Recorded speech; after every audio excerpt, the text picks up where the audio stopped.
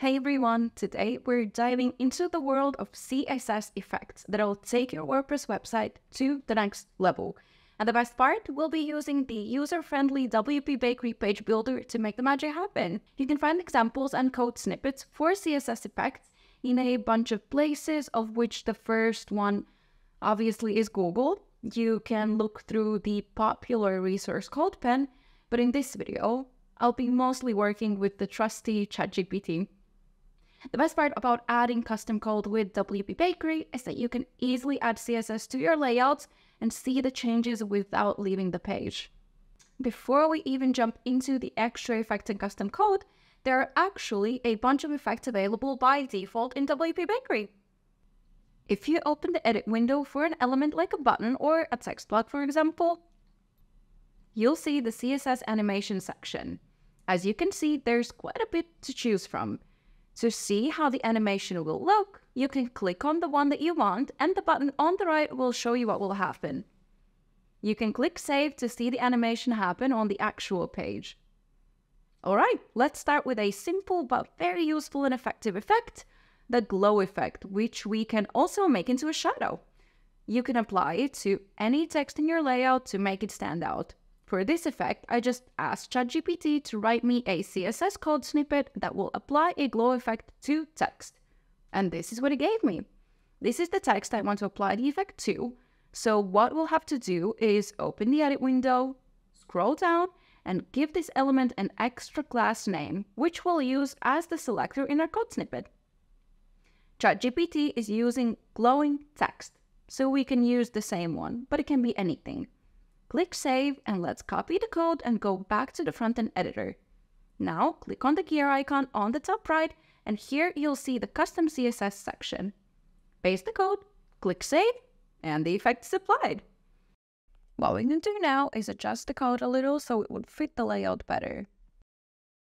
We can change the color to white, so I'll just Google the RGBA code for white and copy and paste.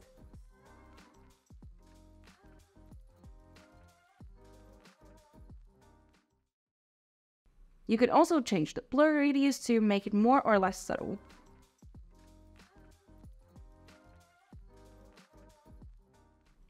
To make this glow effect into a shadow, we just have to change the color to black. To add the same effect to a block of content instead of a specific element, we can add the effect to a column, like this section, for example.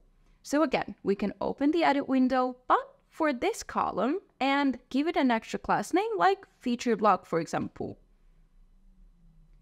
If you give the same extra class name to each of these columns, the effect will be added to all columns.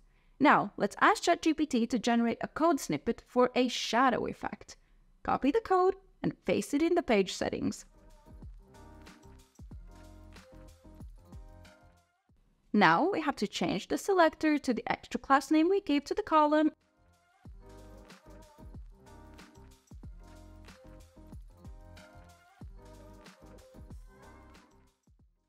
And here's the shadow. Same as before, you can adjust the color and the position to the effect. Now, let's say you want to add an effect and highlight only a part of the text, not the whole sentence. I'll show you how to do exactly that. You'll first have to add a text block element and add the text you want. I'll just edit the one I have here.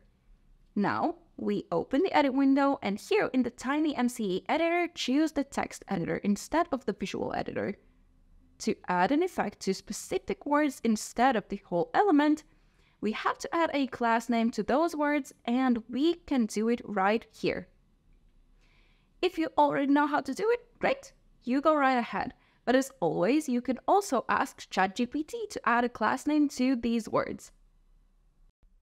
Choose the class name.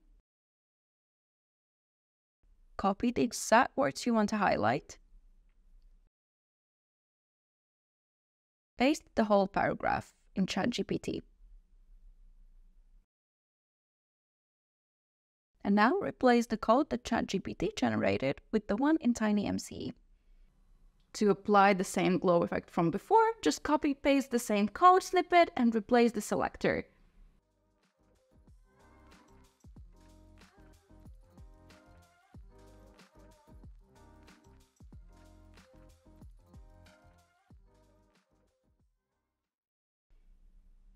white color isn't really visible on the white background, so let's make it blue.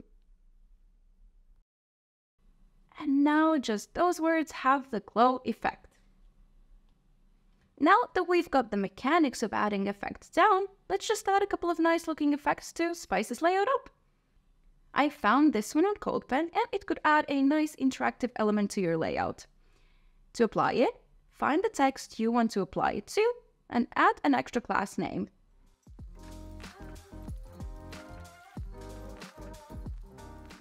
Now copy the code from CodePen and paste it into the custom CSS section. Now replace the selectors, and here's the effect. It's in the default yellow now, but you can change the color to fit the layout better too. I'm using a color converter to convert from hex, which is used on the site, to HSL, and just adding that to the code. And now it's the same blue as every blue in the layout. Our last effect is another interactive hover effect, but for images. This one I found from Google. It looks like this, a simple hover zoom. So you already know how to apply it. Extra class name to the image. I'll just take the same one as in the example.